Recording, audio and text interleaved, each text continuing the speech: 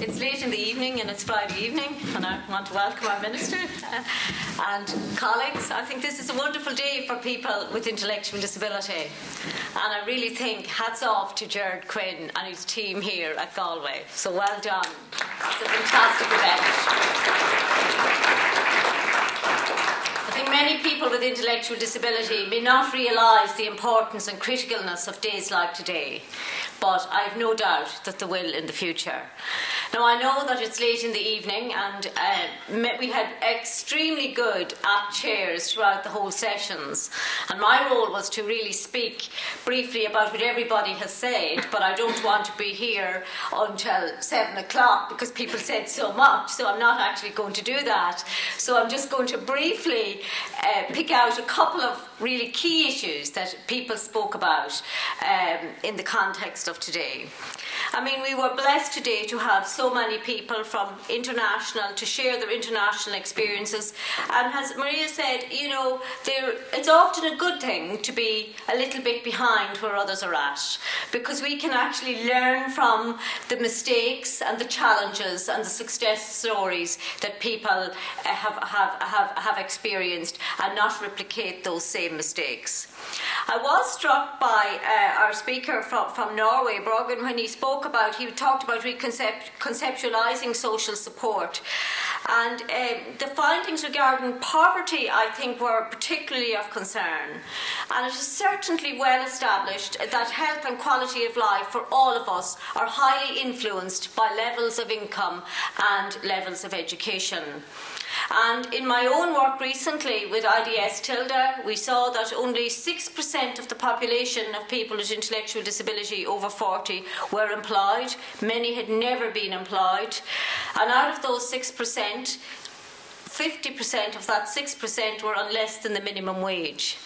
So many people actually had very few assets to build upon retirement. And I think that is important. But we should consider how we structure the resources we currently have, and what advances that can be made, particularly around the building of efforts aimed to improve capabilities, to build human capital, work practices and actual employment for people with disabilities. You know, power comes, knowledge brings power. And education is critical for knowledge. So if we're really serious about giving power back to people, we need to do it in that manner. But I think it is important to note that we consider what post-Tiger Ireland will look like, and to be reminded that the vaunted market economy approach we aspire to structurally is less likely to improve people with disabilities out of the poverty trap. And key questions for us are going to be, of course, how we distribute social supports. Jimmy, I think, gave an absolute excellent presentation and very much around the whole human rights agenda, but rights to choice, decisions with whom and where you live. And she's very much spoke about, in order to do that, this does require access and accessibility. The need for universal design to empower people to realise their potential. And I think that there is a very important critical difference between impairment and disability. It's societies that disable people. And it highlights the needs, I think, for living options and a wide role, and the need for personal supports that are tailored to the individuals. So we need to see personal assistance and support, and I think our last speaker spoke about that, that funds allocated for personal assistance, and ensure that these are not just protected but are also increased. And I do want to highlight one thing that Jamie said. She said, I want to be an ordinary person leading an ordinary life. And I would like to rephrase that and to say to Jamie, you are an ordinary person, and as such you need to be empowered to live an ordinary life. I think Etna very succinctly and skillfully outlined the sheer complexity of policy, the legacy of the past. And I think this is very critical, that we are where we are The lives of people with intellectual disability, and my interest has been particularly around ageing, has been highly influenced by a historic point. People are ageing at a particular historic point in time, and their ageing today is influenced by the history of our past. And I think what is very, very critical is that it is not a blame game, and that we don't blame people for where services perhaps are currently at.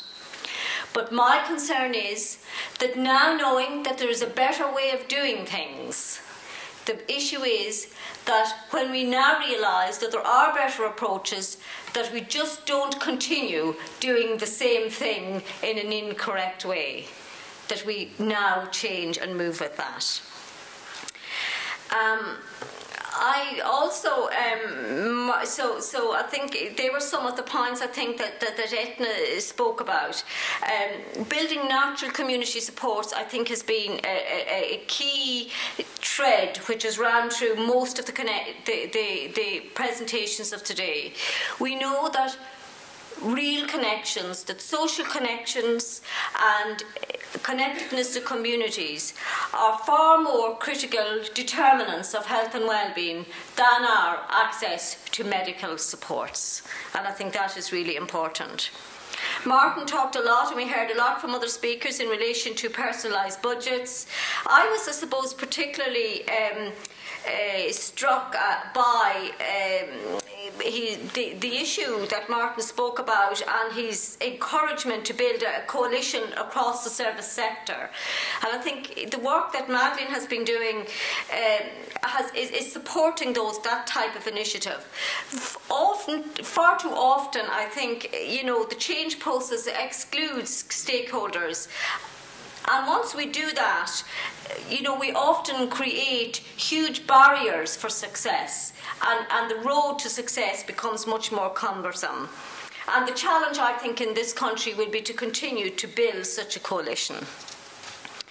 Brian spoke at length about a large number of very critical things, but I suppose there are 4 messages which I took out of his presentation, and that I really do want to reflect on, and I certainly will observe and evaluate policy and service responses here in Ireland.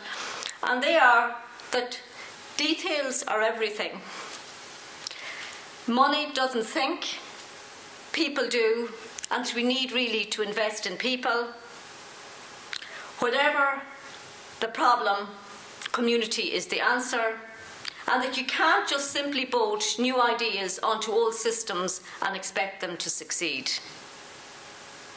And one other thing that's really critical is that we want to avoid making systems and structures administratively burdensome, to make it so that it becomes very difficult for people with disabilities and their families to engage in. And we have seen their experiences with this highly bureaucratic, administratively burdensome system.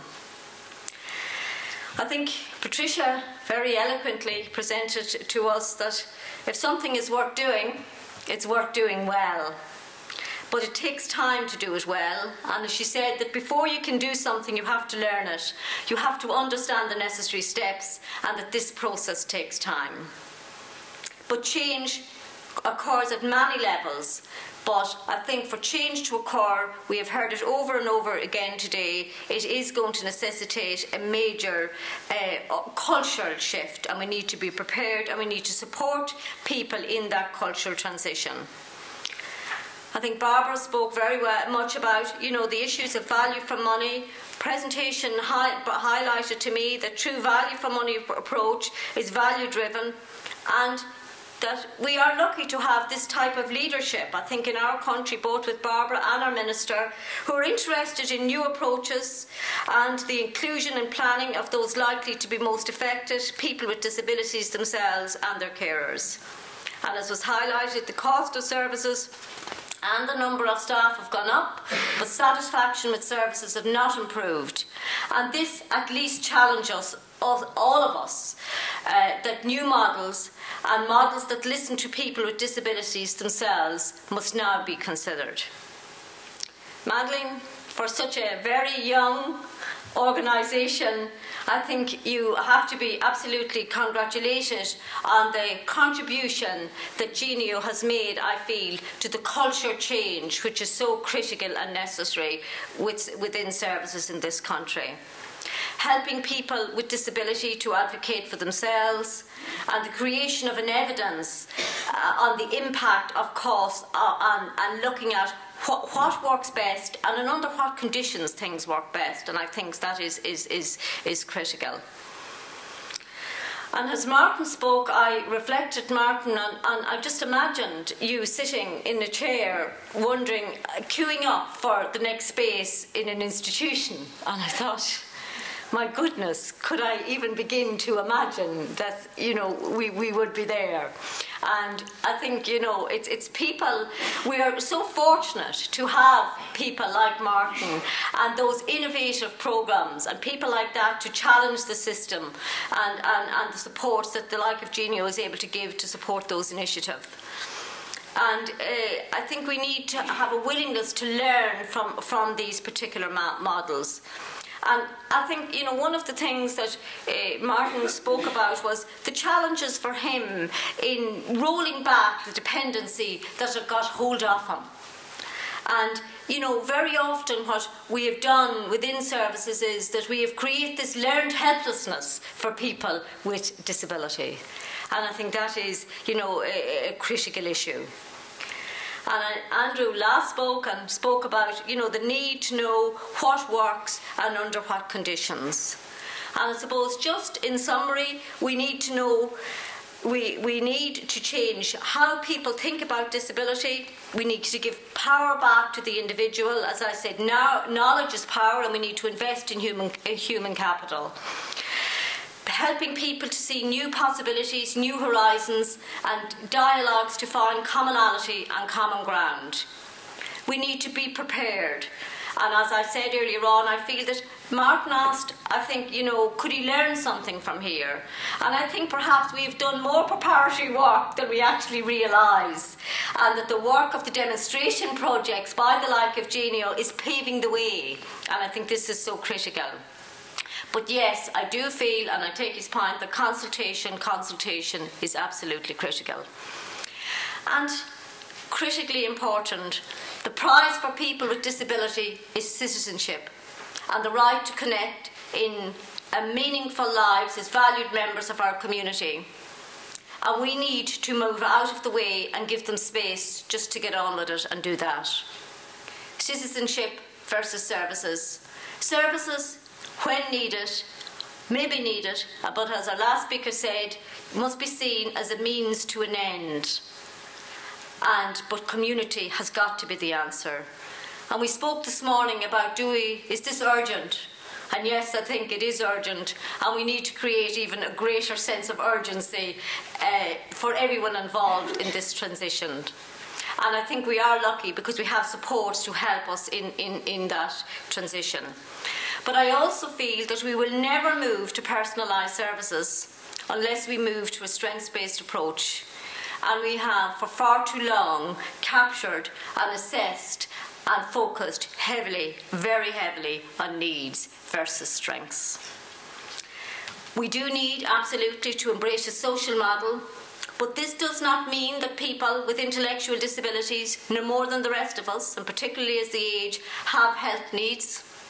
We need to have a serious focus on health promotion approaches, and we need to understand that this health need, and we need to understand and empower people with intellectual disability to take care of their own health. And certainly from our work that we are doing, we have looked at huge risk factors for suboptimal health in people with intellectual disability unless there's really targeted intervention programmes to help people understand and take care of their own health. As I said, we are on a journey and we have great leadership with the Minister and the Department, but we do need to ask ourselves on the legacy of what we want to leave behind, and that is really critical. Our current generation, as I said, of older people are ageing in a very historical context, And I suppose we need to ask ourselves, what will the prevailing philosophies that will shape services moving forward now over the next number of years be, and that will shape the lives of people with intellectual disability moving forward? And, you know, while much has been achieved for people with intellectual disability, I think much more has yet to come.